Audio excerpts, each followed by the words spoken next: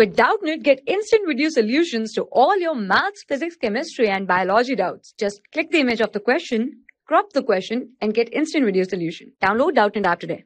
A solid sphere having volume V and density rho floats at the interface of two immiscible liquids of densities ρ1 and ρ2 respectively. If ρ1 is less than ρ2, then the ratio of volume of the parts of the sphere in upper and lower liquid is. So we can see here there are two liquid layers. So here the upper liquid layer will have less density than that at the lower liquid layer. So this here is our ρ1, this here is our ρ2, and here this is our, let's say, sphere. So this sphere is, let's say, partly immersed in, let's say here, liquid ρ2 and partly in, let's say, liquid ρ1. Now here we can say we have to find ratio of volume in the upper liquid divided by ratio of volume in the lower liquid. So in upper liquid we can say as volume V1 is immersed,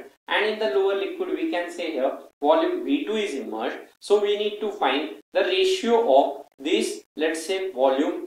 So V1 by V2. Now we can see here the weight, let's say mg, acting downward is balanced by buoyancy force due to liquid, let's say ρ1, and due to liquid ρ2. So we can see here this, let's say, weight mg, we can say here is balanced by this buoyancy force F1 and this buoyancy force F2. So we can see here the weight mg given here as buoyancy force F1 plus we can see here as F2. Now here density of the, let's say, sphere is rho and volume is V, hence its mass is rho into V into G. Now buoyancy force due to liquid, let's say ρ1, volume V1 immersed in it will be equal to ρ1 into V1 into G, and for liquid ρ2, volume V2 immersed in it, we have here as ρ2 into, we can say as V2 into, we have here as G. Now G and let's say here cancels out, so this G cancels out, hence we have the relation rho into V is equal to, we have here ρ1 V1 plus we can see here as ρ2 into V2, and here total volume V will be equal to sum of the volumes, that is V equal to, we have here as V1 plus V2. Now substituting the value of V as,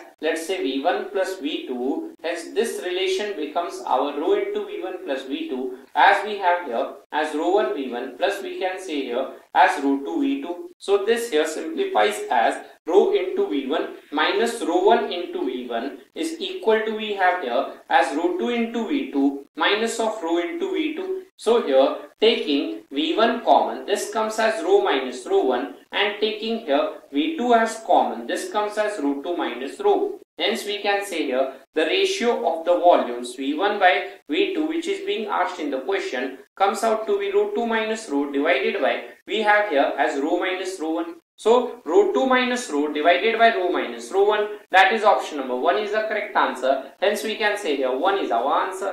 For class 6 to 12, IIT JEE and NEET level. Trusted by more than 5 crore students. Download Doubtnut app today.